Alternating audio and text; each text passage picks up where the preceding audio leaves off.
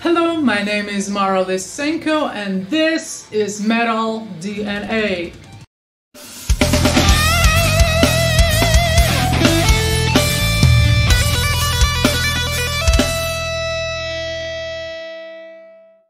Today I'll answer 10 of your questions.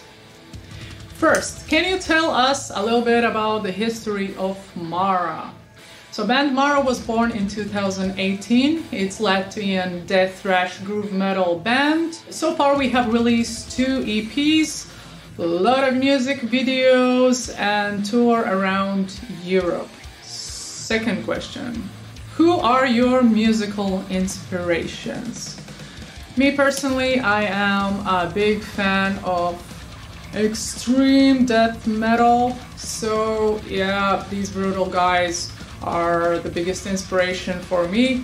I love bands such as Cattle Decap, Decapitated, Aborted, Ingested, and so on. One of my biggest influences vocally has been Max Cavalera. Third question. What do you enjoy more, touring and being on the road or recording in the studio? Touring. If I could skip the studio work and go straight to touring, I would do that. Of course, over the years, I've fell in love with recording vocals as well. It's a lot of fun and of course, it's a creative process as well, but I could basically live in a tour bus for sure. Fourth question, what band got you into metal? Korn. Question number 5. What is your songwriting process? So everything in Māra band starts with the guitarist Dennis. Currently our band is split into different countries, so he sends his ideas to us and then we decide what we're gonna do with it further.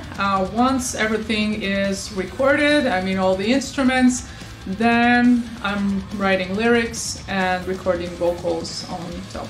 6. How did you learn extreme vocals? See, it's interesting. When I started, I was 13 years old and I was listening to some new metal bands, and I didn't know any woman who did extreme vocals. So in my child's mind, I thought I'll be the first female screamer out there. Well, I wasn't, unfortunately. But the way how I tried was calling on my landline and leaving voice messages. And then I called back and listened. So like, that's pretty decent. 7. When did you become a vocal coach? It all started in the year 2011 and basically just someone asked me if I can teach them to sing.